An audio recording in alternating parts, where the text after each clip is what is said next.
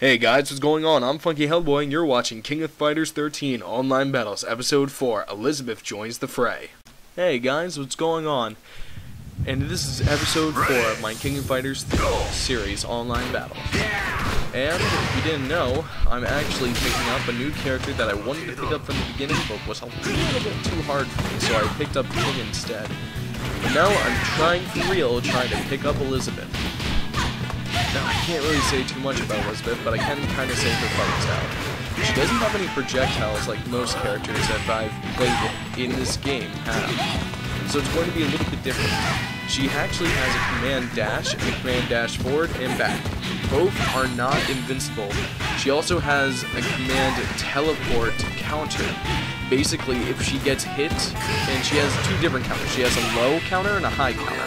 If she gets hit on either one, corresponding to the attack that you did, a high punch for the high counter, or like, you know, a high attack for the high counter, and a low attack for the low counter, she'll teleport behind the attacker, and then she won't do anything else. You'll be able to do whatever you want from there, but sometimes attacks kind of recover too fast, so it's really trying to get you out of the corner, or just get you out of a bad situation. So it is nice as a way to break the flow of a person.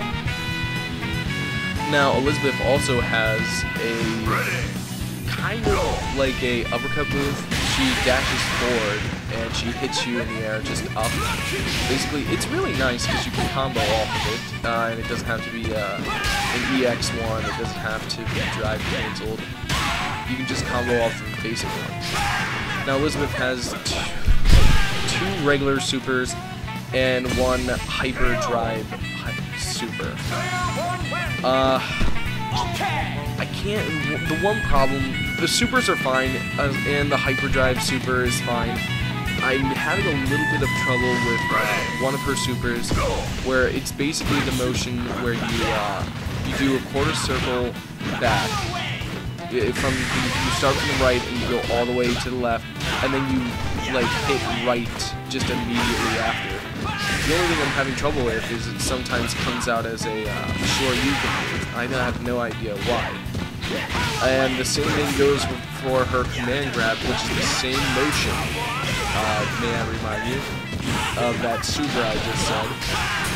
So basically, sometimes I'll mess up the inputs for that, and that's really disheartening for me.